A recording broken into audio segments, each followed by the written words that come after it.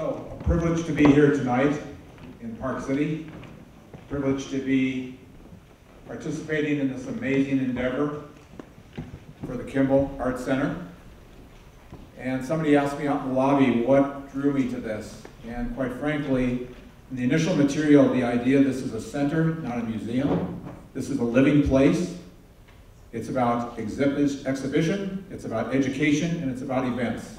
It's about community. And I really am driven to the idea of working as an architect. It's the ultimate commission. So thank you for having me here. First biography. On the screen, a small house, about like the miners' shacks here. That's 845 square feet, of which part was a studio. 4 weeks of construction, $10,000 of budget on 14 acres of desert on the edge of Phoenix. Post-Rome, a Rome prize, when I was 40 years old, which was a few years ago.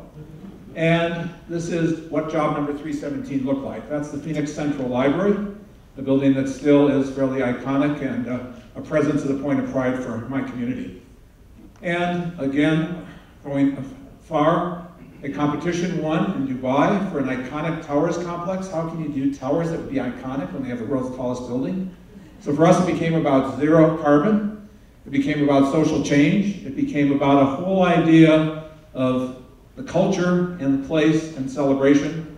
We won the competition, and then unfortunately we said goodbye to Dubai because they were just about image, and that's not what we're about. This is the philosophy. Philosophy of architecture, that's the balance between pragmatism and poetry. Again, balance. Something that's just pragmatism, it might keep out the rain, it might keep that ice dam from happening, but it's really not what raises the hair on the back of your neck. Too much poetry, that's great for museums. When you balance the two, that's just not art, that's called architecture. It's about the idea of celebrating people, celebrating place, celebrating materials and craft, and light, and choreographing these things.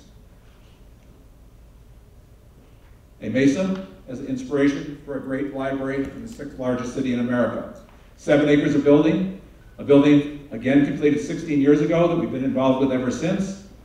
It is a building which was $98 a square foot. So budget is always the challenge that drives you to better. It was one of the greenest buildings done. It was virtually completed a decade before LEEDs with an acronym. We have the sales on the north side. We have the transparency on the main street of our city. It's a place where we have a great reading room in the sky. And again, the roof floats on light, and it's a public room. And in that previous slide, all those people that were sort of looking up at the sky, you might wonder what that was about.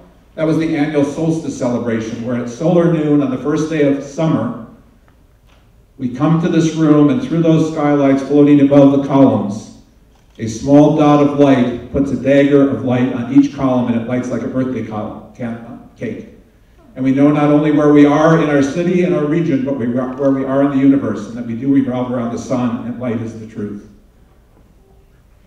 A recent branch library, about the same size as your building, 28,000 square feet, inspired by the false fronts of the West, and the drive-in-through theaters that are now in ruins. This scrim, if you will, was a way to find a site behind the Poppet, the Pump Yourself gas station, the Blimpies, the Colonel Sanders, and behind the Safeway loading dock. This is a regional library. It's 28,000 square feet. And again, a celebration of materials. I believe in the passage that the ordinary becomes the extraordinary. I'm always looking for the magic and those simple things that can reach beyond. And that's a lot of what the courage of your town, your city has always been about as we wander and look at the architecture of Main Street and the hills around us here. I've been places where it does snow and it is icy. I come originally from the Midwest. This is 2 buildings in Jackson, Wyoming, the Riddell Advertising Building and the iconic Mad River Museum and Water Rafting Departure Center, a little mixed-use building in that community. My only formal training is a sculptor. I received my license in 1974. I have a partnership with 3 gentlemen. Rob Gaspard is with me in the audience today, and we have a staff of 34 that work in Phoenix. Remodel is not something new to me. This is the old 5-plex UA Cinema, actually built in 1976, the same day as, and note that till just now, the Kimball Arts Center was first made into its manifestation from a gas station to an art museum. So this went from a 1976 theater in 1998 into a contemporary art venue. You can see the choreography in the plan, the 5 theaters, a wonderful sculptural scrim by James Carpenter, the forms relating to the context surrounding, and this one sweep of a wall that you see going from Dale Chihuly here, unifying the idea of what used to be just 5 dark cinemas. And this is the courtyard, and outdoor space and gardens are something that we know well. This is Reno, the biggest little city in America. We had the privilege at the beginning of this century to do the Nevada Museum of Art, inspired by the Black Rock Desert and the neon of the Strip. This black anthracite-clad building, a good neighbor to the old, a new neighbor to that old. 2 forms of clapboard, one anthracite in a slightly different way, forming a bond in this community. On the right, again, the benefits of the gift of the reflections off the developer office building next door. The inexpensive glass was all concave, and I'll have to say, not aware this was going to happen, but happily surprised when the scaffold came down and these wonderful circles of light climb the building every day.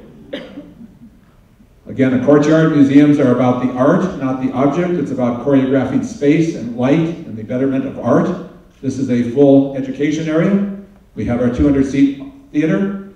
Again, these places are about people, and the circulation is the whole generator where every place in the building, not unlike the Kimball Art Center, is about art and the involvement, constantly kinetic, constantly alive and engaged. And this is what a rooftop looks like. This is the entire roof of this building. This is right after the Art Environment Conference a couple weeks ago. And these are where weddings happen, and discussions happen, and social gatherings happen, and good music, and maybe a little love and romance occasionally. But what is it that influences me?